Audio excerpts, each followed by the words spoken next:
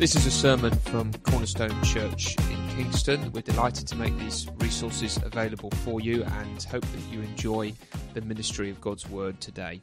There are lots of other resources on our website which we are pleased to make available, and you can browse our website and download sermons and podcasts, read blogs and articles.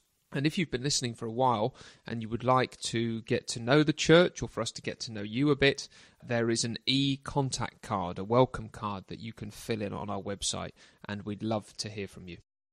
We're taking a short break in our Psalms Songs of Ascent series. Ben will explain a bit more about that in a moment, but we are going to read this, Isaiah 46. Baal bows down, Nebo stoops low. Their idols are borne by beasts of burden. The images that are carried about are burdensome, a burden for the weary. They stoop and bow down together, unable to rescue the burden. They themselves go off into captivity. Listen to me, you descendants of Jacob, all the remnant of the people of Israel, you whom I have upheld since your birth and have carried since you were born. Even to your old age and grey hairs, I am he who will sustain you. I have made you, and I will carry you. I will sustain you, and I will rescue you. With whom will you compare me or count me equal? To whom will you liken me, that we may be compared? Some pour out gold from their bags and weigh out silver on the scales. They hire a goldsmith to make it into a god, and they bow down and worship it. They lift it to their shoulders and carry it. They set it in its place, and there it stands. From that spot it cannot move. Even though someone cries out to it, it cannot answer. It cannot save them from their troubles. Remember this. Keep it in mind. Take it to heart, you rebels. Remember the former things, those of long ago.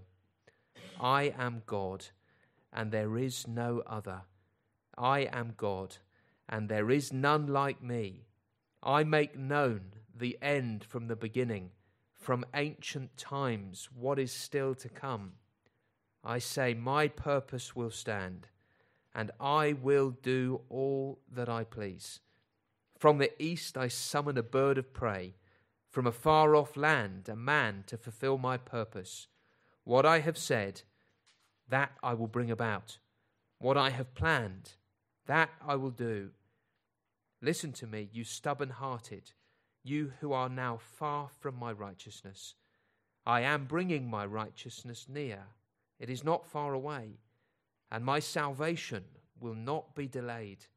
I will grant salvation to Zion, my splendor to Israel. Okay, well, good evening from me. My name is Ben, one of the pastors here at the church. Good to have you if you're new or visiting, or if you're joining online, it's good to have you tuning in. There is an official line on why we're in Isaiah tonight, taking a break from the Songs of Ascent, and that official line is this. I'll give you the candid line later if you come up and ask me. But the official line is, we've been celebrating our 20th anniversary as a church. We had a special day yesterday. We had a great time together. This morning we had a fantastic guest preacher. And in the theme of taking sort of a pause from our normal program, we are taking a week out in Isaiah. That's the official line. If you want the candid line, you can ask me later. But it's great. It's fantastic. What an amazing passage, actually. So many incredible things God says to us here in this chapter. So let's pray. Let's ask for the Lord's help, that he blesses us with his word, that he feeds us, that he exposes sin in us, and that he shows us Christ and heals our wounds by looking at him and knowing him. So let's pray that. Father, we thank you so much for your word, that you are a God who speaks, and as you speak, you breathe life. I pray, please, that your Holy Spirit would help us now to have eyes to see the truth of this chapter, the things that you want to deal in our hearts with, the things you want to show us about Christ, and give us hearts that long for Jesus and love him, as the kind king that we heard about this morning. So please help us now. In Jesus' name, amen. Amen. Okay, I think a couple of weeks ago, I'm not sure if it was mentioned last week, but a few weeks ago, Rory mentioned Race Across the World, this TV show. I don't know if anyone's been watching it. Yeah, Kerry has been having it on repeat. She's doing this thing where I think season 3 is coming out, and it's like every week there's a new episode. So she's doing this thing where she's watching season 2, sort of back to back, and then waiting for the season 3. She's in season 3, and then she's back to season 2, carrying on, waiting for the next episode. So sometimes I'm like, who am I watching here? You know, are they going to cross Canada or somewhere else? And anyway, Race Across the World. The premise is these people are sort of teamed up in couples, and they're trying to get, other side of the world as quickly as possible on a limited budget. And it's very fractious because people are in these tense, tough situations. They have to make split-second decisions. They're under a lot of pressure. And what you see is cracks start emerging in the character of these people. We know that, don't we? When we're in positions of stress and difficulty, we crack. And cracks that were always there, but kind of hidden politely behind our nice social exterior, suddenly get blast open. I don't know if you've ever seen those amazing ball structure things that you see in toy shops that are like cages, and you throw them up in the air and they expand like that. I don't know if you've ever seen that. And then you catch them and they sort of crumple down again. Well, that's what happens to us when we come under pressure. We're like that ball, and all of our little sort of gaps and cracks explode open. And you can see what you're like sort of on the inside. And having a baby is an amazing moment where you see, oh my goodness, I thought I had dealt with that, but it's huge. It's absolutely massive. So I don't know what you think about me. I don't know whether you think I'm a nice person. I know I've only met some of you a couple of times. I know some of you know me a bit better. I can tell you there is a limit to my niceness. Yeah? I'm very good at being very sort of polite and nice and smiley, but I have learned that there is actually a limit to my niceness. I'm sort of sad to say, because, the first time that Kerry is sitting down feeding Elodie and asked me to, oh, Ben, can you just get me that? And I'm like, yes, darling, I will lay my life down for you. I will go and get that thing. And I go and get the thing and I bring it back. And then she's like, oh, can you also get this? And I'm like, yes, darling. I will lay my life down for you. And I get up and get that thing. And then the third time, I'm like, yes, darling. I will lay my life down for you. And then the fourth time, my heart starts thinking, surely I've laid my life down enough. Isn't my life just on the floor? And so what I've learned, actually, is my heart doesn't actually really believe what God says. It's quite shocking. I thought I did in my head. I know in my head, I hear God's word, I hear what he says to me, and I go, I agree with that, Lord, I believe it. When Jesus says it is more blessed to give than to receive, I hear that and I agree with it. But actually, what my heart says is no. That's the wrong way around. Jesus got that wrong. It's way better to receive than to give, surely. So I have realized I have the idol of self, and that's been very clear to me as I've been under this new pressure of having a newborn. I've seen that really the God that will rescue me and satisfy my heart, what my sinful heart says, is myself. That's what my heart has shown me. So, when I'm gladly serving in the temple of self, and I'm a priest in my own temple of self, and I'm trying to get my football team ready for my fantasy team, and Kerry asked me to do something again, I think, surely I've done enough here. Surely I've laid my life down enough. So that's what it's been for me. It's been very interesting.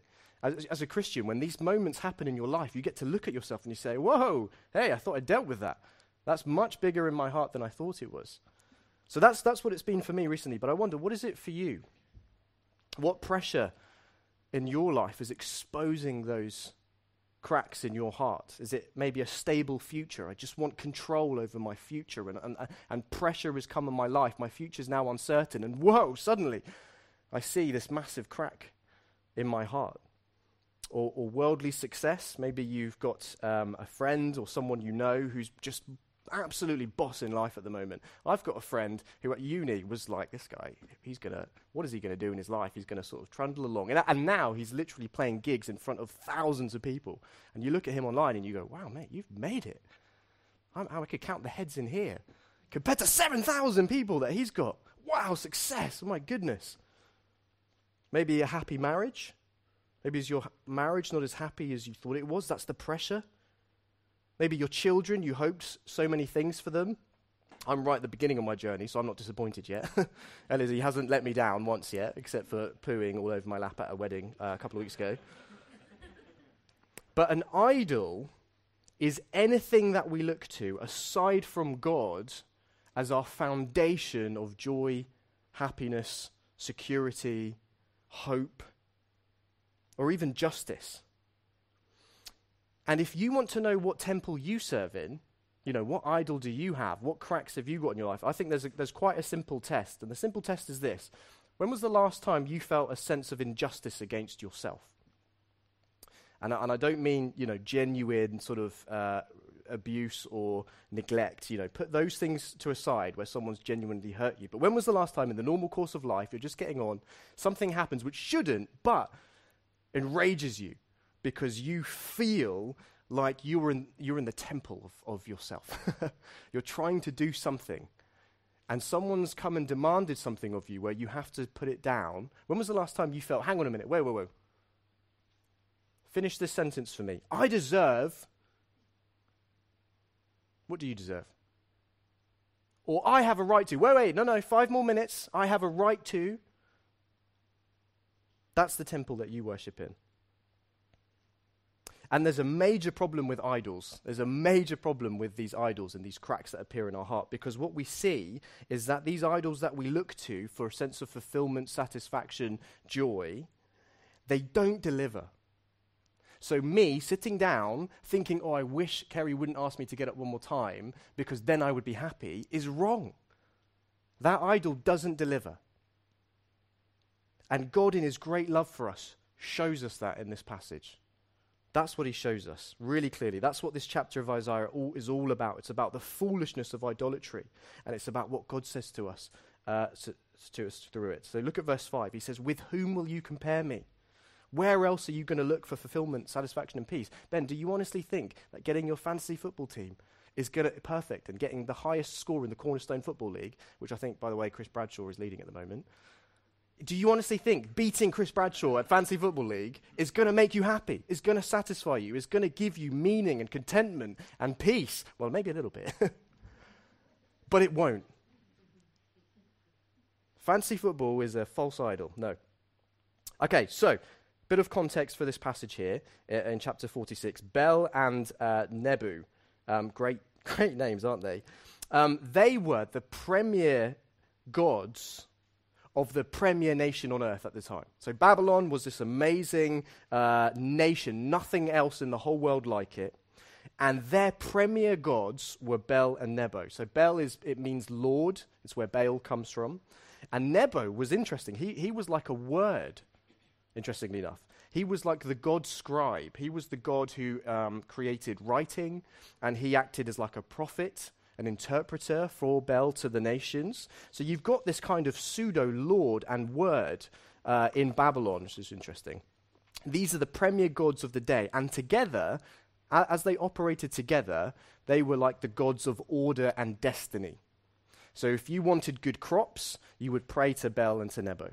If you wanted a happy marriage and lots of children, you would pray to Bel and to Nebo. If you wanted to control your life, you know, whatever idol you had in your heart wanted to achieve, whatever you thought would satisfy you, you would pray to them, and they would give it to you. That's the idea. So what God does here in this chapter is he takes the two greatest idols on earth as an example for all other idols, whatever they may be, and he's going to preach to us, show us how pathetic they are, how they don't fulfill our desires, and then really what does fulfill our desires. And I've got 3 points tonight. The first one is listen. You see that in verse 3. Listen. The second one is remember in verse 8.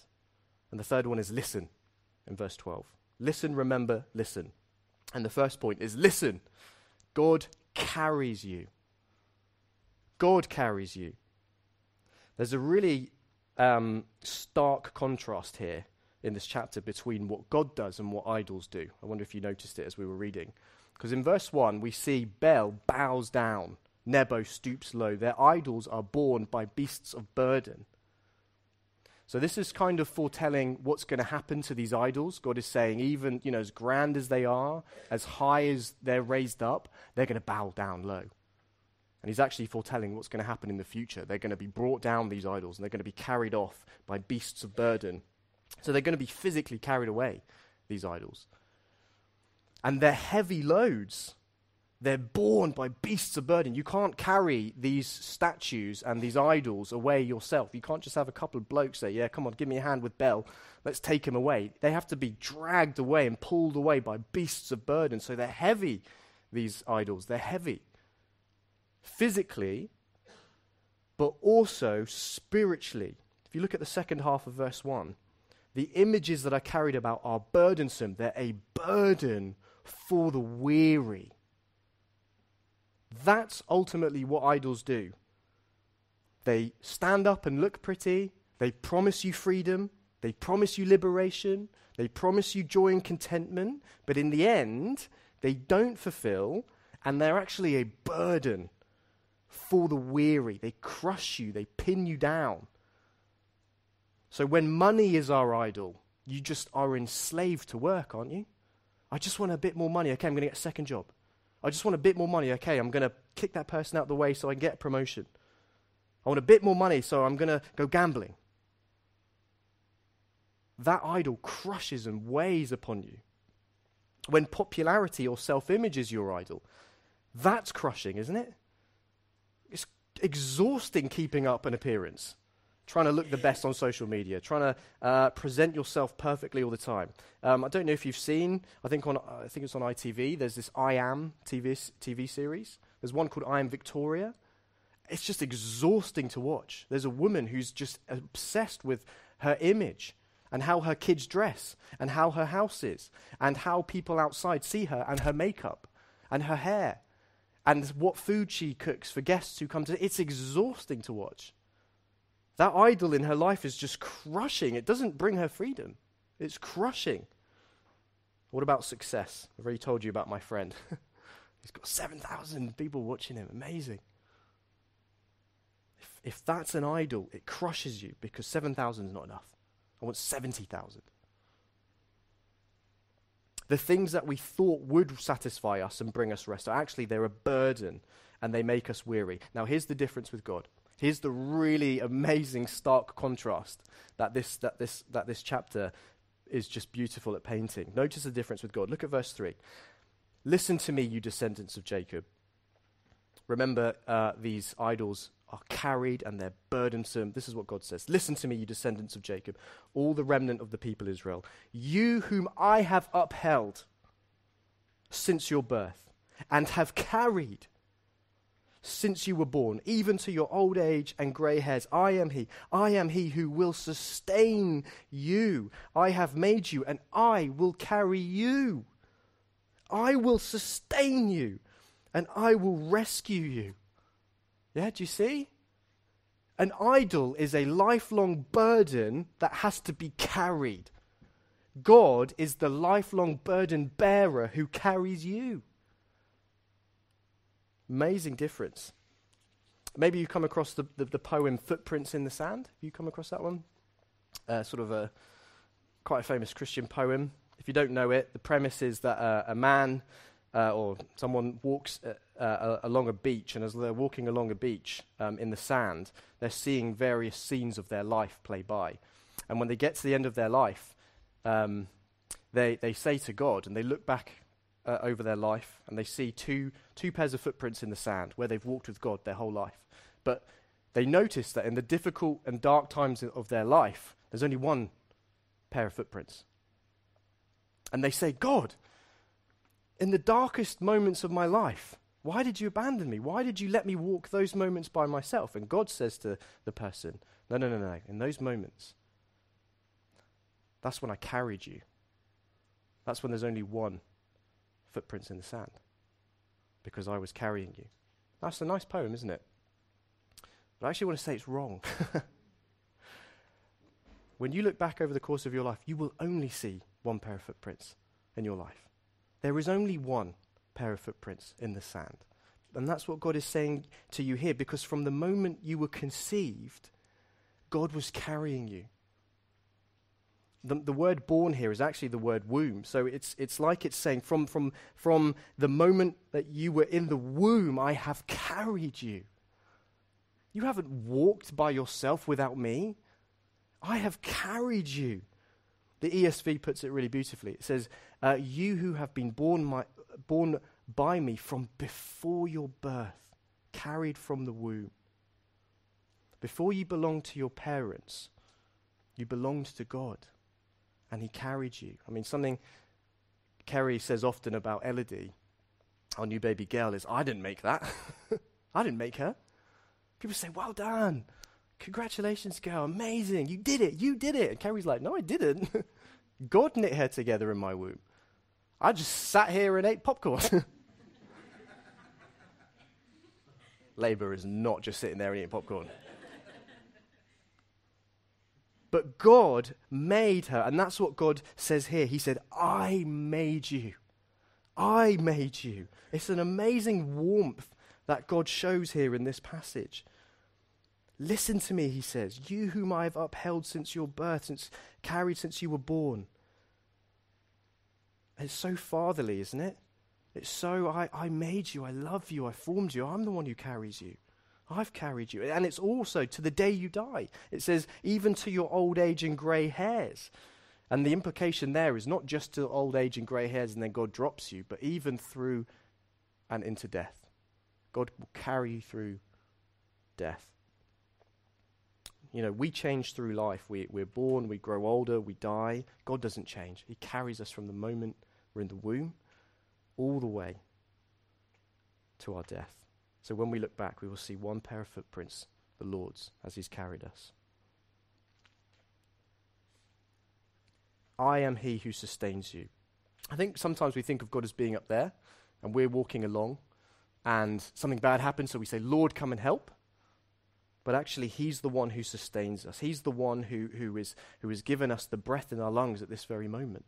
That is not just something that God has put into motion and lets you get on with. But he has given you that breath in your lungs, that beating of your heart, the food in your bellies, everything, the clothes on your back, everything is given to us by God. He has sustained us. We're like Frodo. I was imagining this. We're like Frodo. If you know the scene, we're being carried up the mountain by Samwise Gamgee. We're weak. We can't do it on our own. But Sam, who loves Frodo, picks him up and carries him. That's what the Lord does for us. Even our salvation is achieved through God carrying our sins on himself.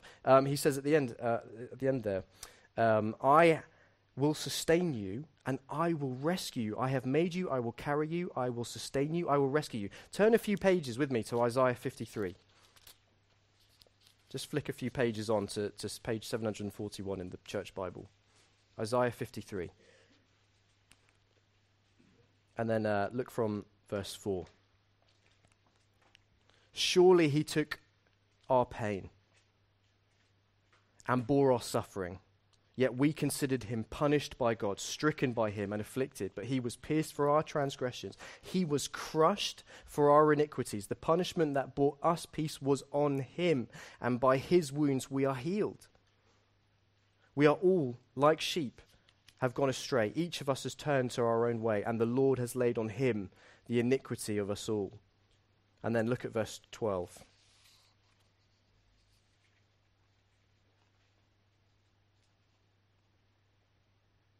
Do I mean verse 12? I don't mean verse 12. Yeah, I do, right at the end.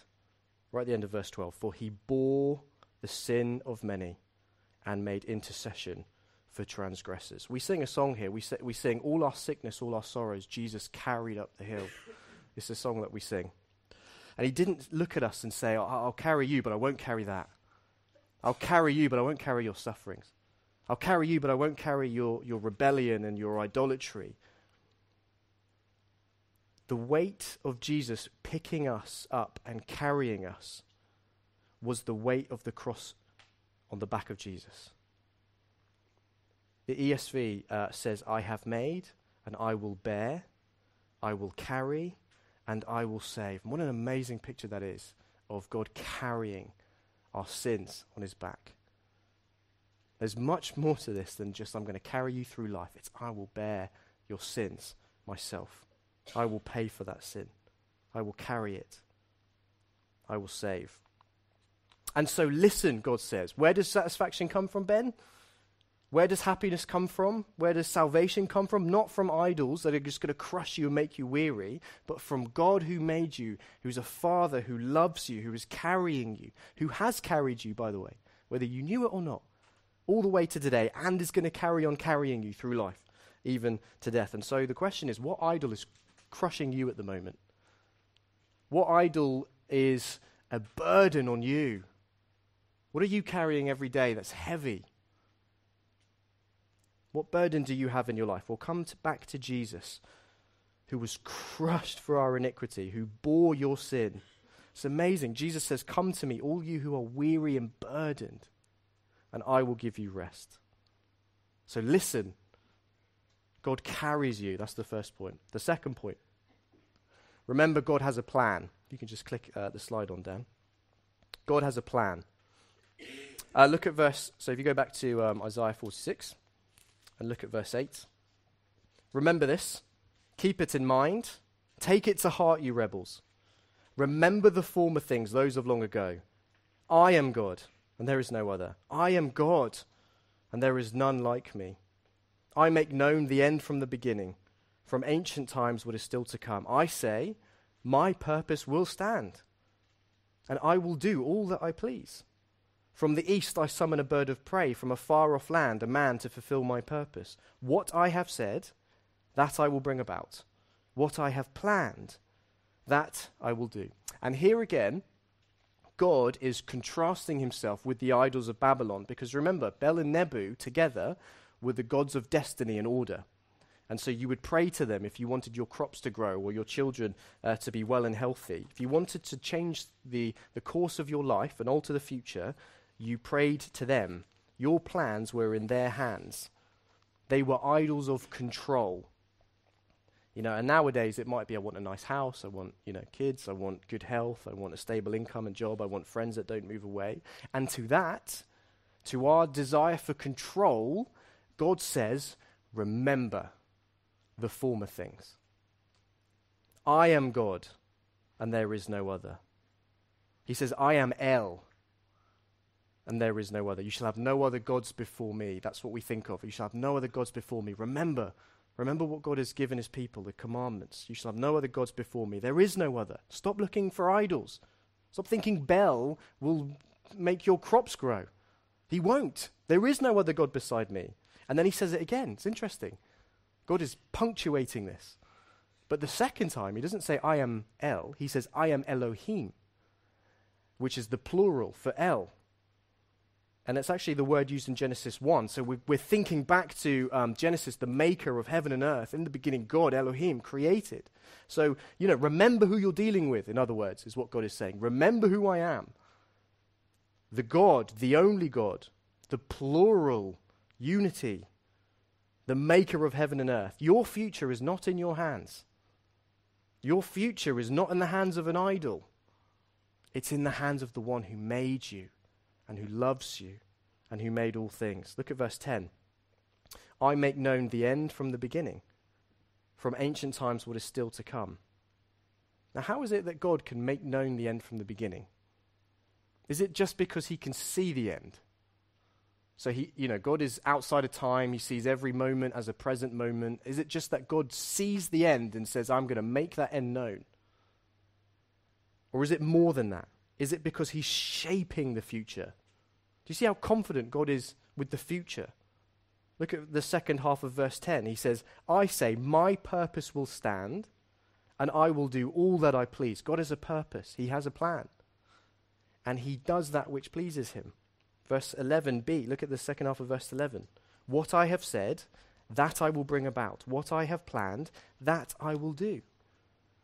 So, go ahead and pray all you want to an idol. Go ahead and work as hard as you can in this life to control various parts of your life and elements. And what you will find is that God is the only one who does as he pleases. God is the one with the plan. And he gives an example of it. He gives an example. Very illustrative, God. He gives an example in verse 11. From the east I summon a bird of prey, from a far-off land, a man to fulfill my purpose. Now that's talking about Cyrus. We learn about him in the earlier chapter 45. Cyrus was the leader of the rising Persian Empire. And what God is doing is summoning that empire from a far-off land to come and invade Babylon and to bring judgment against them for what they've done to God's people. And, it says, I summon a bird of prey. Birds of prey circle, don't they? They're up in the air, they're circling because they see a corpse or they see a wounded animal that's about to die. And so they're circling above. They know that there's blood and they're going to feast soon. And so that's what Babylon is. Babylon, this great epic empire nation on earth, as grandiose as it thinks it is, as unsort of shakeable as it believes that it is, as confident as it is that it is the way and the salvation, it's just a corpse, really. And God is going to bring judgment upon it. And the gods of Babylon themselves are going to be carried off into exile when Persia invades. We saw that in verse 2. If you look up at verse 2, the Bel and Nebo, they stoop down, they bow down together, they're unable to rescue the burden. They themselves go off into captivity. And so God is displaying to us, whatever idols you have, they themselves are going to be brought under judgment and carried away. Even your gods, not just the people, but even the gods of the people are going to be carried away. Bel is not Lord. You see how clearly God is showing us this. Bel is not Lord. Nebo is not the word. But here is a God with a plan to save his people from captivity, and he's disclosing this plan to them. He's proving this point, God. He's saying, I make known the end from the beginning, and here's an example. In about 100 years' time, I'm going to raise up a bird of prey to come, and he's going to deliver Israel from captivity in Babylon. And that's exactly what happens. So here is an example of where God is not predicting the future, but saying, this is my plan, it will happen, and it did happen. Verse 5 again, with whom will you compare me or count me equal? God says. God is the one with the plan. But what about when you don't like God's plan? I've spoken to someone once, and they've gone through a tough time in their life, and you say, well, Lord, the Lord has a plan. He's working things out for your good. And they say, yeah, well, I don't like God's plan. I don't like this thing that's happened. I have a complaint to make against God's plan. If you've ever asked that, then the last point is another listen. God saves. God saves. In verse 8, God is speaking to rebels. He says, listen, you rebels. In verse 12, he speaks to the stubborn-hearted who are far from his righteousness. You rebels, listen, you rebels. Listen, you stubborn-hearted. That's pretty much the summary of the Old Testament, God's people in the Old Testament. They're rebels, they're stubborn-hearted, they're sinners, they constantly turn to idols. It's amazing. As soon as God saves his people from Egypt, they're in the wilderness, and they wish they were back in Egypt. They miss the cucumbers. They miss the way things used to be, even though God saved them from it. How quickly they turn. They're rebels, they're stubborn-hearted. Now, that summary from God, you rebels, you stubborn-hearted, it's quite a scary summary given what God has just reminded us about himself. He's just reminded us that he is the only God, the maker of all things. He's reminded us that he has a plan, and whatever he says goes. And he's reminded us that he's carried us our entire lives, even when we've neglected that. But what God shows us here is, though we are rebels and though we are stubborn, his plan for us, however it's being worked out in our lives, through joys, through sufferings, it's to bring his righteousness near to those who are far from it. So look at verse 12. Listen to me, you stubborn-hearted, you who are now far from my righteousness. I mean, imagine what God could say after that sentence. Listen to me, you stubborn-hearted, you who are now far from my righteousness. Sounds like he's about to bring the hammer down in judgment, doesn't it? Verse 13, I am bringing my righteousness near. It is not far away. My salvation will not be delayed. I will grant salvation to Zion, my splendor to Israel. I will grant my salvation to Zion, my splendor to Israel. And now in the short term, in the context of what's going on here, That salvation is Cyrus and the Persian Empire coming to invade Babylon and free God's people from captivity. That's the short term. My salvation will not be delayed, God says. And he does bring that salvation in history. Persian Empire comes, invades Babylon, and God's people go free back to Israel. But in the long term, what God is doing is ultimately summoning a man from a far-off land, not just Cyrus, but a man to fulfill his great purpose, who's the Lord Jesus Christ. There's a man from a far-off land coming to fulfill his great purpose. And the great purpose is this. The Father is summoning this man to carry our sin to the cross. That heavy load that Jesus bore on his back.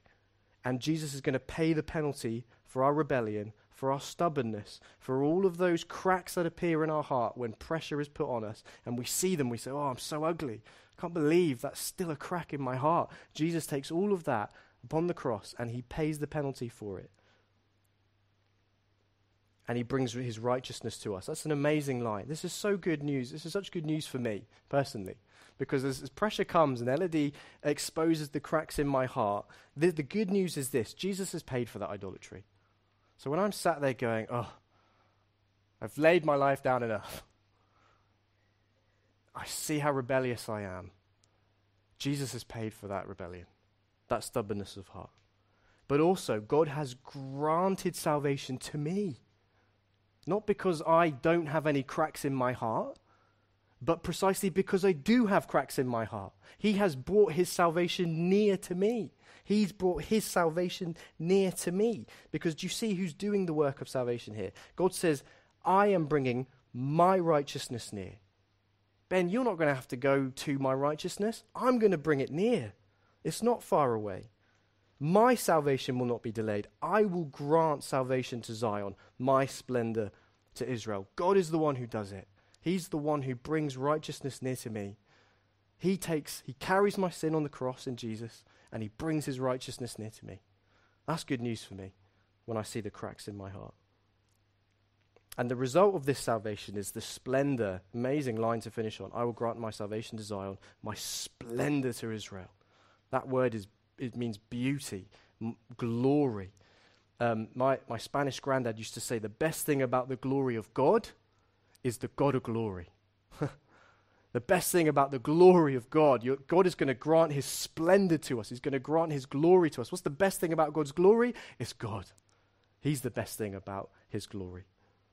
And so that's what God is going to grant us. Not just forgiveness of sins and an eternal life to live, but he's going to give us himself.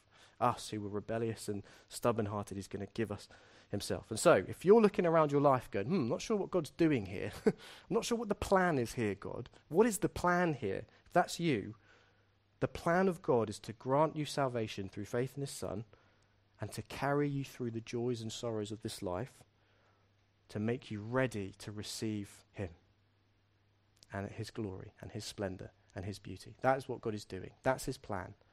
However that's being worked out in your life, that is the plan.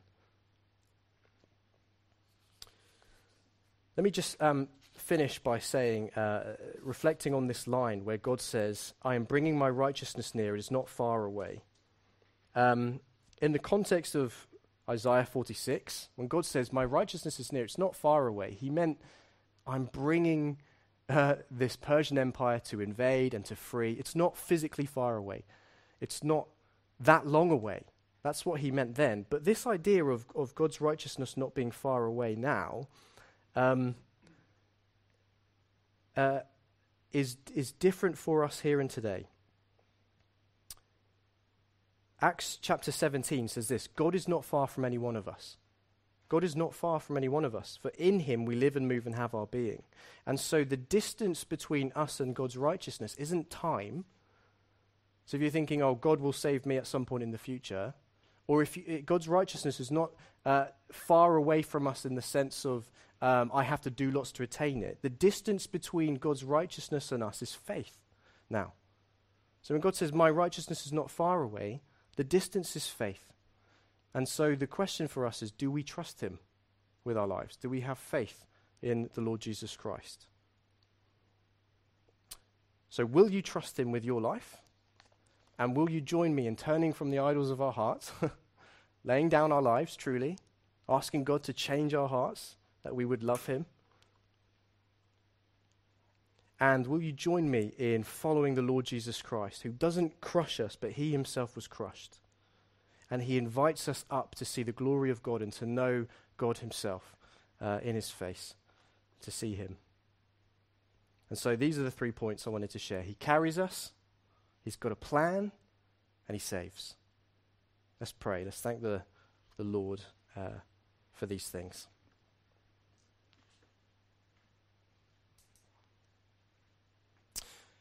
Father, we thank you that you've spoken to us through your word. We thank you that you show us clearly that idols will never satisfy us or save us. And Lord, yet so many times we follow them and we think they will satisfy us. We thank you that you show us and you say, listen. Thank you that you've got us to listen. Help us to remember that you are the God with the plan. Thank you that plan is salvation and it's glory. And Father, I pray for us that we would hear these words, that you are the God who saves, as we've been singing, that you are the God who in all of our sufferings and difficulties are the one who's taking us from this life to the next to see your splendor. Father, thank you that you are the one who is in control. And I pray that you would work these things into our hearts, that we would follow you and trust you and have faith in the Lord Jesus. And we ask this in his name. Amen.